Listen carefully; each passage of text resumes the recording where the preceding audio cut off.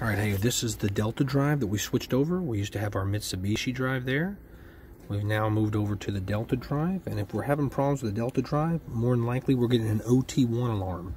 If we are getting an OT1 alarm on this drive, we can fix that. The easiest way is, as you see, we can use the mode button to scroll through the different menus. For example, frequency, hertz with an H. That's supposed to be a V, so it's that would be your voltage. A would be your amperage. It's going forward, and that's just a code we use internally.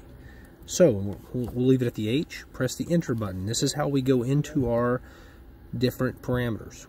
We have to enter this password, so we're going to press enter again because we need to go to 0007. So there it is, 00.07. All right, James Bond. That's our password. We're going to hit enter. It's going to say 0. Easiest thing to do is hold the up arrow until we get this very difficult password of 1234. Hold it there, it goes really fast. If you go past it just like I did, bring it back down, no big deal. We're looking for 1234. We'll get it to 1234. We press enter. It says end. We have just entered our password.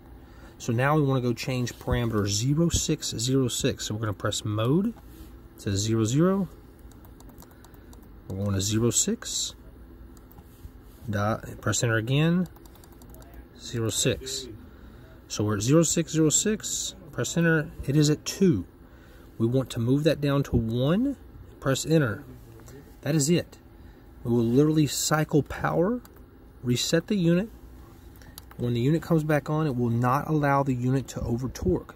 So your maximum hertz could be anywhere from 37 hertz to 59. It may cut out at 59, but the blower will continue to run.